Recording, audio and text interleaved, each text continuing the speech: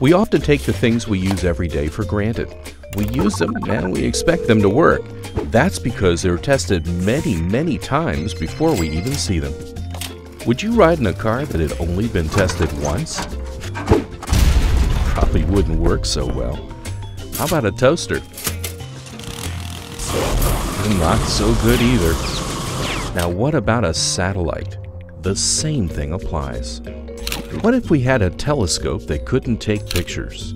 Luckily, NASA was able to put glasses on Hubble, but it's not always so easy.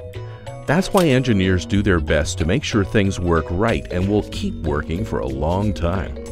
And how do you design something that can do the same thing over and over and over again? You test it.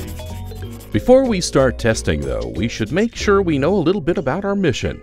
That way, we can figure out what we're testing as well as what we're allowed to do to improve it. These are called constraints. Constraints help engineers get a good idea of where to start. For example, we probably wouldn't want to build a lunar lander out of, well, let's say, bricks. Actually, let's use that example. We need to land humans on the moon. We have a design for a lunar lander, and it has to land safely from the same height each time. We also have to be able to reuse it. So let's try it out. Well, that didn't work. Good thing we're just testing. Let's try it again, but let's think about how we can make it better. Maybe some legs. Close, but how can we keep it from tipping over at all?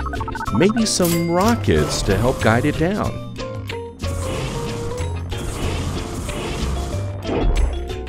Great. Now maybe you were wondering what the letter N was doing up in the corner. Put simply, N is a variable. Scientists and engineers use this variable to represent the number of times we've tested something. In our example, we've tested our design 3 times, so N equals 3. Luckily, we came up with a good solution. Some designs need to be tested hundreds of times before they work, but that's okay in the end. All this repetition will lead to success, and NASA knows this better than anyone.